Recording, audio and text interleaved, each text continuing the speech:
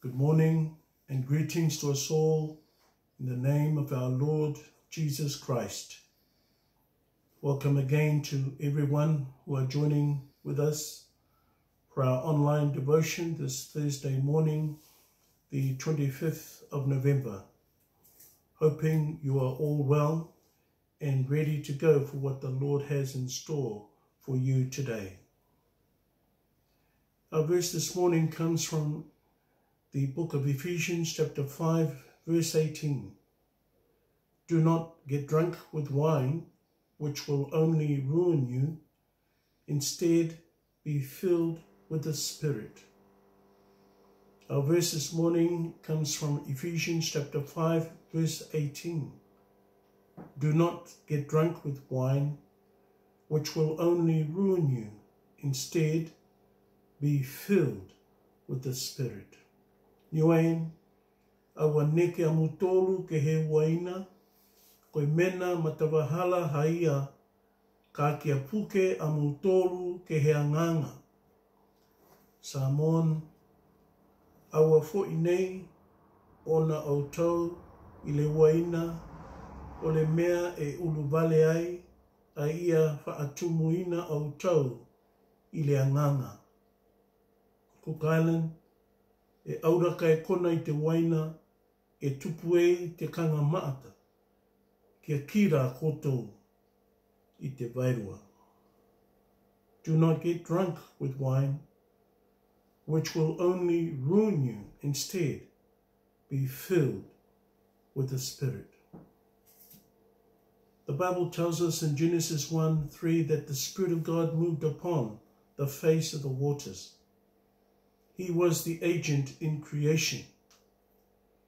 Throughout the Old Testament, the Spirit came upon certain people to empower and enable them to do His work. A good example of this is Samson, in that he had supernatural power to give him strength like no other man.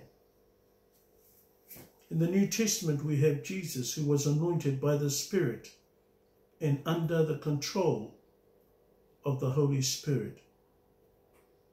We also have the story of Pentecost, where the Holy Spirit came and filled the believers with His power and enabled them to be His witnesses and to spread the good news of Jesus Christ. But here in our verse today, Paul highlights an important aspect of the Christian life when he writes this letter to the church at Ephesus, the point of being filled with the Spirit. Our verse reads, do not get drunk with wine, which will only ruin you. Instead, be filled with the Spirit. The first part of the verse deals with being influenced by too much drinking wine. That's why it says, do not be drunk with wine. When someone becomes intoxicated, they become under its influence. Their mind is not clear, their speech slurs, and even if they were to walk, they would most likely be swaying to and fro. This is the situation that Paul is bringing to light. Instead of that, being drunk with wine, Paul says, be filled with the Spirit. The sense here is continuous in that you need to be continually filled with the Spirit. It's not just a one-time filling. It's a daily filling, continually, not just a one-time experience. So it's something you and I need to do every day. Now, if that is the case, then that means you will be under the influence of the Holy Spirit. The Spirit here refers to the Holy Spirit or the Spirit of God, the same person. What is the point here? The point is we need Him in our life. We need the Spirit of God to give us strength and power daily. Did you know we're not able to live the Christian life without Him? That's why Jesus said, I will go but I will send the Holy Spirit to be your helper. He is given to help you, teach you, and guide you in all things. Yes, our verse reads, do not be drunk with wine, which will only ruin you. Instead, be filled with the Spirit. Remember Stephen, who was a man full of faith, full of wisdom, full of the Spirit of God. It's mentioned in Acts chapter 6 and 7.